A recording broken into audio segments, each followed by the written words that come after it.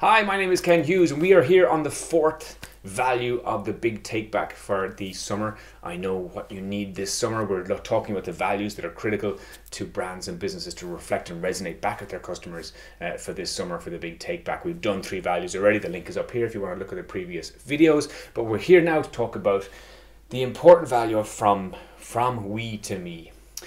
In terms of community, we've talked in the past on this blog about the importance of the community value, the importance of all being in this together, the fact that humans are a tribal people and that we like to belong and we like to do things together. But we are run out of road because actually, you can see the lack of compliance now across Europe and any other markets as well. People are jaded of the pandemic. They just want their lives back. And so the idea of it all being about us, all being about the we, has kind of shifted slowly. As we come into the big take back, as we come into the journey of someone else's personal recovery, it's moving towards me.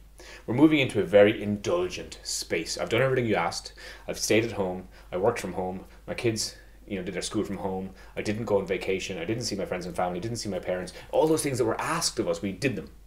And now it's my turn. That's the sentiment. It's my turn now. I want my life back. I want to go traveling. I want to go and see my friends. I want to do social stuff. So it's really I. Most things are sentences start with I want, I desire.